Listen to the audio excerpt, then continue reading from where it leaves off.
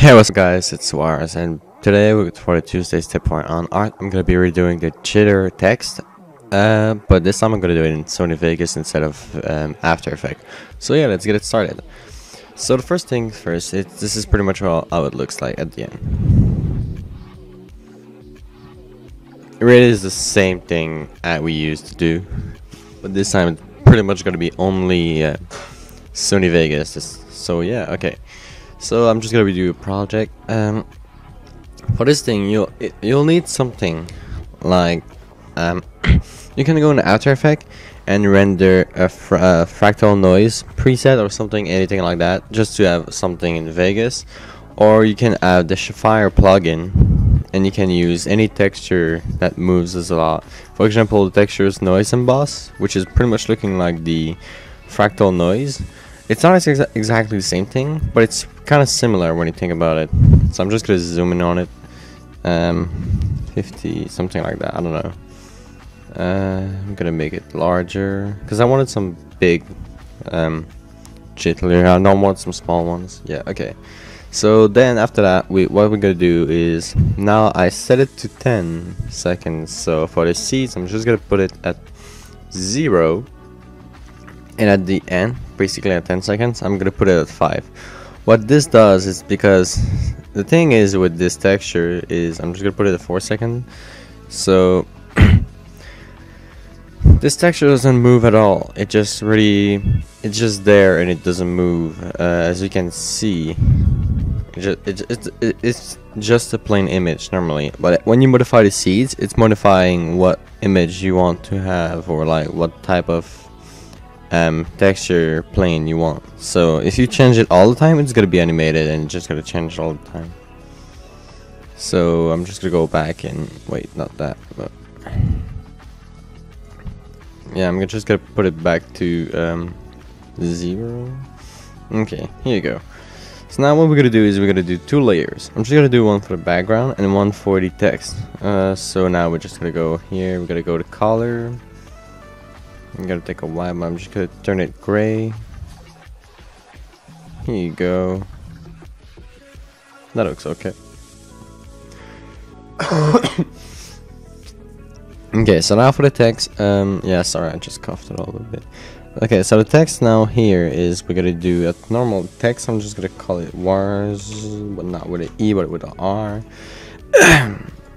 Okay, I'm just gonna take, I don't know. Yeah, I'll just take wait, Arial. I'll just take Arial, make it like that. I don't know, I'm just pretty much trying to do something now. Okay, here we go.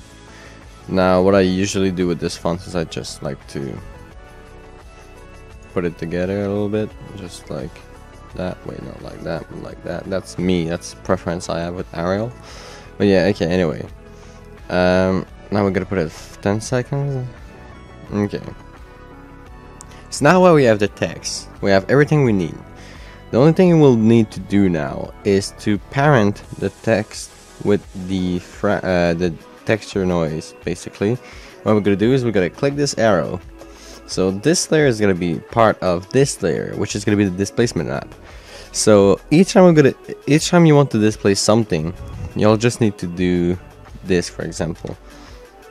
You'll just need to duplicate a text or anything, whatever you want to duplicate, and you'll just change it and say, hey, example. I don't know, I'm just guessing out right now. Yeah, I'm just gonna move it away because I don't want it empile on the other text.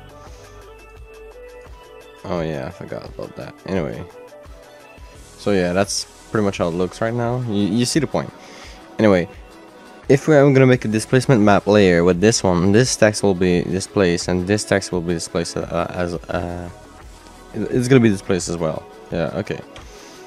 So now we're just gonna put back this, and we're gonna go to here. We're gonna go to personalize, and we're gonna go to card de déplacement Sony, which is meaning displacement map, but the Sony one, the Sony displacement map. So you go to add, okay, and now you have this, which is pretty much the displaced text. Now as you can see, it looks really odd and really disgusting. So we're just gonna modify it to make it look good. So now here I'm gonna put it at what I usually put it, 0.001. I don't know why it's not accepting it like last time. I don't know. I'm just gonna put the 1 there, 1 here, 1 here.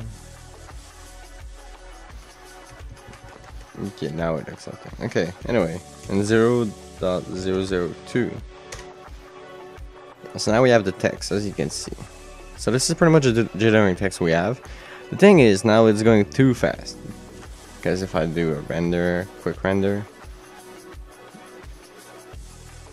as we can see, it's going way too fast. It's just jittering too much.